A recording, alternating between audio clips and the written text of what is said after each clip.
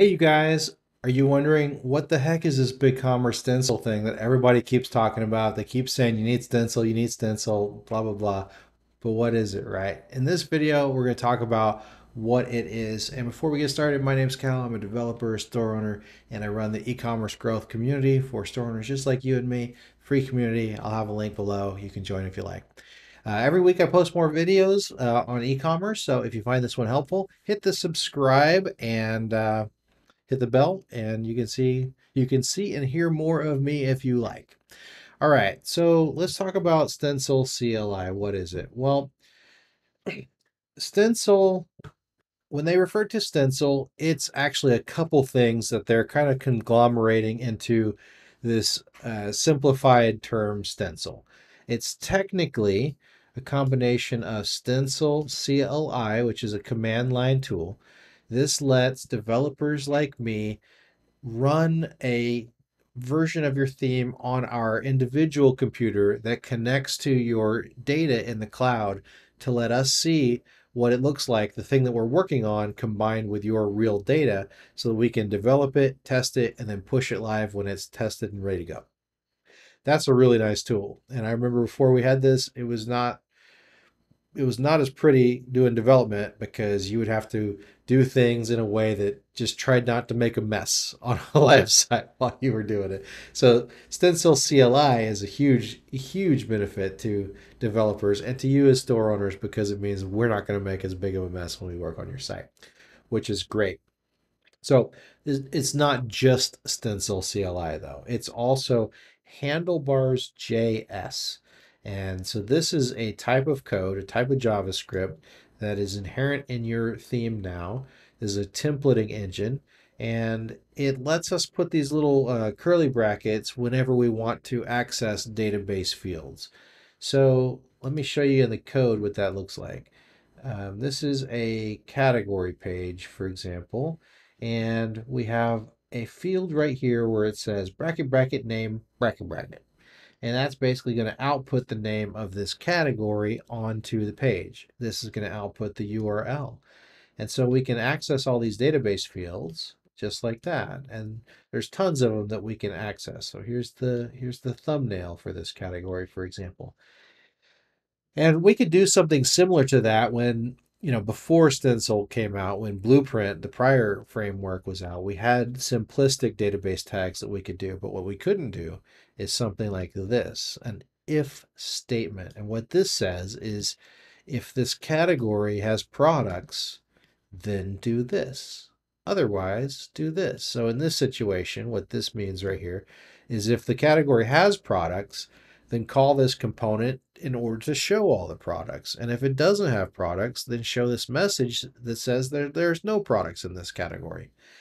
Um, Now, this is a pretty simple thing, but there's so much stuff that we can do. If statements, we can say, if a custom field is present, then, output this table or whatever.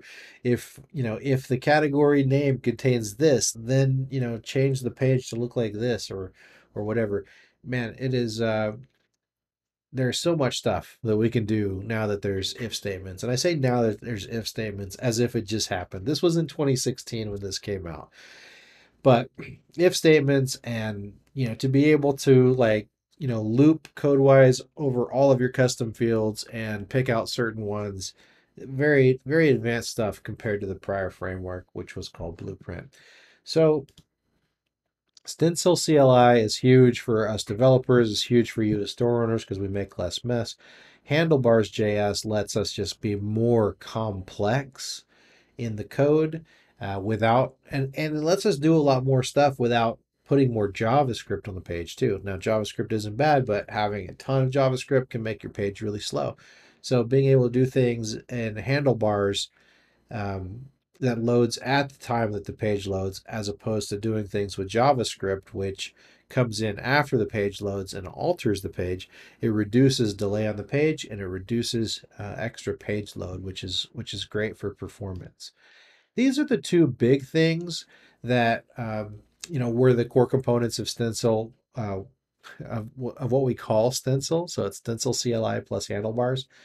There are a couple other big features that are part of the Stencil framework that we didn't have before, namely a type of or format of CSS called SCSS, which is SAS plus CSS. So that's, that just refers to how we style things, and we can nest styling, which is pretty cool as developers. And I know that's, super tech speak, but it's cool. Let's just say that.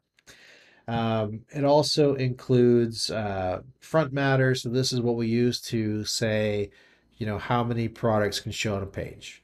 And we can specify that on a per category basis.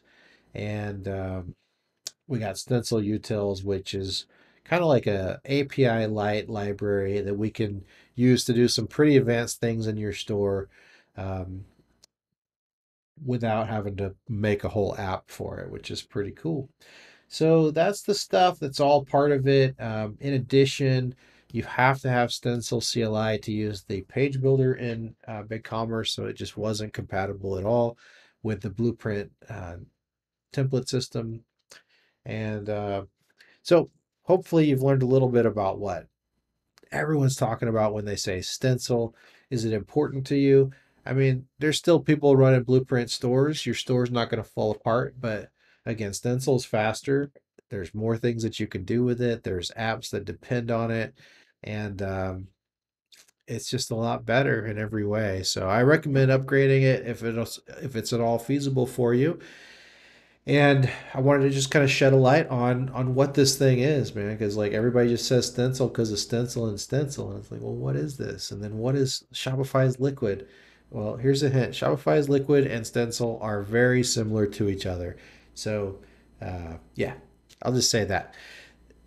All right, if you found this helpful, hit the like button and be sure to join our community of store owners, free community of store owners at join ecommercegrowth.com. If you guys need a developer for your site, or if you're considering moving over to Stencil, you need somebody to help you get there, reach out to us at Epic Design Labs. I'd love to chat with you about your project. I'm always looking for new ways to help you guys out. So whatever questions you have or whatever you're stuck on with BigCommerce, leave me a comment below and that might be my next video. Thanks so much, and I'll see you next time.